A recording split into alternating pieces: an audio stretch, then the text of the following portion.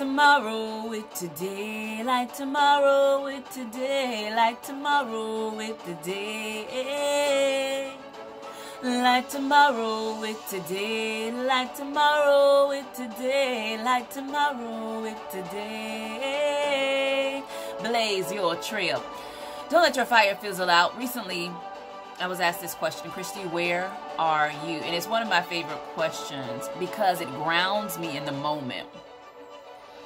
As a visionary, I'm constantly in the future, envisioning what is possible. And if you think about leadership, what makes it challenging oftentimes is that we're in a constant state of duality.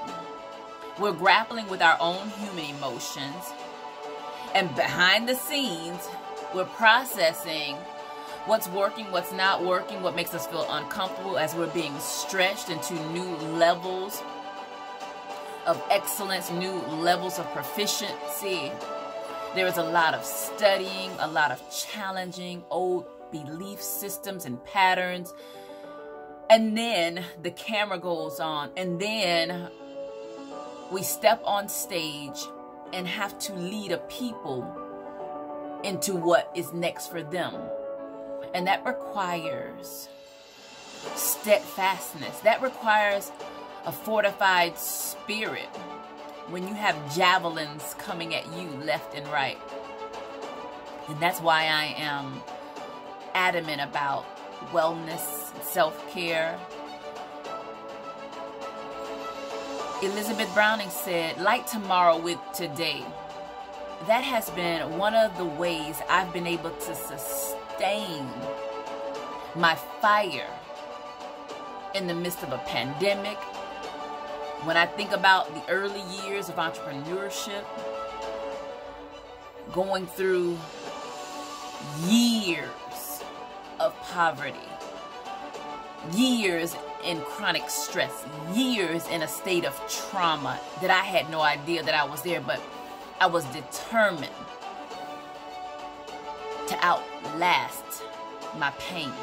See, when you serve purpose,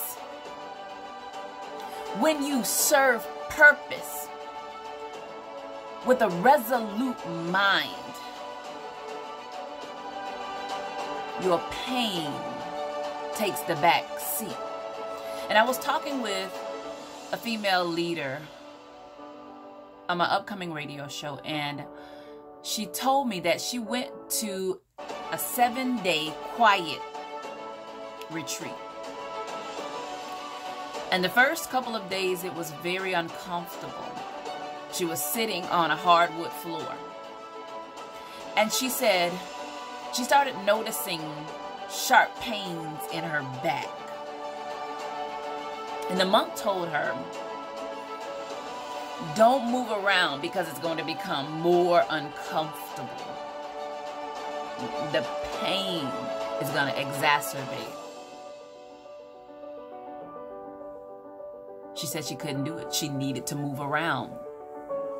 They were on 16 hours of not eating. And when they did eat, it was broth and vegetables. But after a couple of days passed, her mind became so clear. She said, I'm going to try just sitting still with the pain. And as she sat still and she focused in, something happened. The pain was no longer apparent because she rose above it in her mind through the power of stillness. And God tells us, be still and know that I am God. He is more powerful than your pain.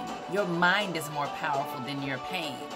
And that is how I have been able to ascend from within and win through the most painful times of my life. Where am I? I'm grounded like the roots of a tree. Steady. The winds are blowing. The dogs are barking. But I've determined within myself, I will not be moved through it all, like tomorrow with today.